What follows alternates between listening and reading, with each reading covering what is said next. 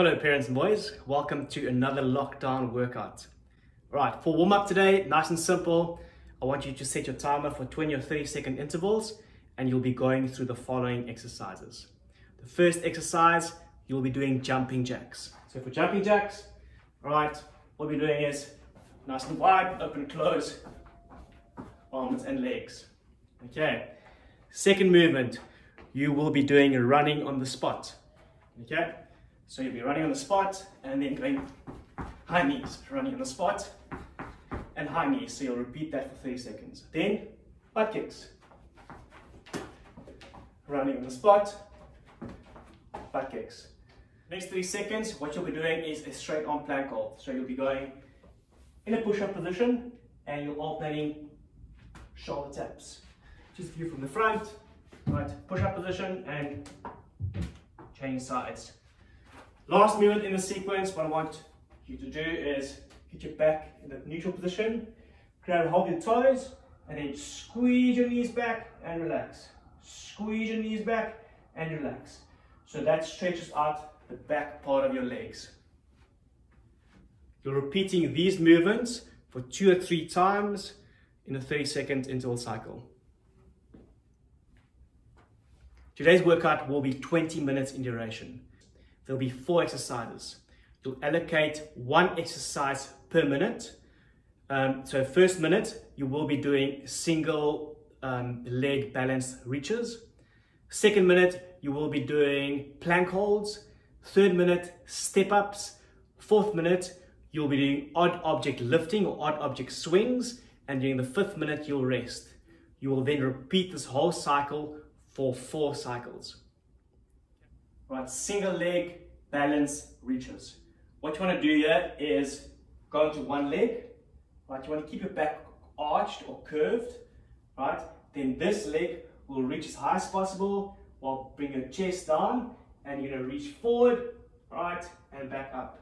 So the key is to pull your hands back, put your leg up, and you keep balancing on this one leg. So reach forward, over there, and back up. So from the front, okay, reach forward and back up. And it's quite challenging. Right, so reach forward and back up. Reach forward, back up. Okay, the key over here is for this leg to be as stable as possible. Don't allow this leg to rotate in. You rather want it going out. Forward, back up. And what I want you to do is you keep alternating legs. Right, nice and slow. The slower, the better. Once the minute is gone, you'll be going into plank holding. What we want to see with plank holds is that elbows down, hands apart, not touching, right? You don't want your bum high, you don't want to be hanging your back, all right? Nice and straight, you're squeezing your tummy together, right? You imagine pulling your ribs toward your hips. So ribs to hips, and you just squeeze in that position. Plank. Third movement, step-ups. All right, so you'll find a bench that would allow you to step up, and you want the knee to be slightly higher than hip height. So for a minute, you're going to step up, lock out, back down, step up, lock out, back down, and you'll be continuing for a whole minute. The last movement is the more challenging one, or from a motor development point of view, the most demanding one. You've got 2 options. First option is to grab an odd object. Depending on how old your son is, you can decide how heavy you can load it. This is a water bottle. It is 5 liters, so it'd be 5 kilograms. You get smaller bottles, you get bigger bottles. You can maybe fill up the bottle halfway if it's too heavy. But what's nice about this bottle, as you can see, it still has this little handle attached to it, which helps a lot.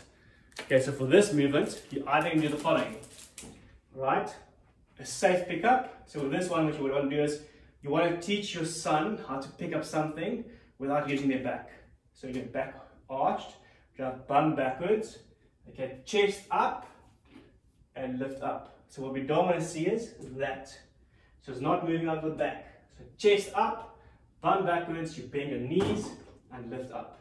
Bend knees, lift up. Once they get that, you can progress them to a swinging action.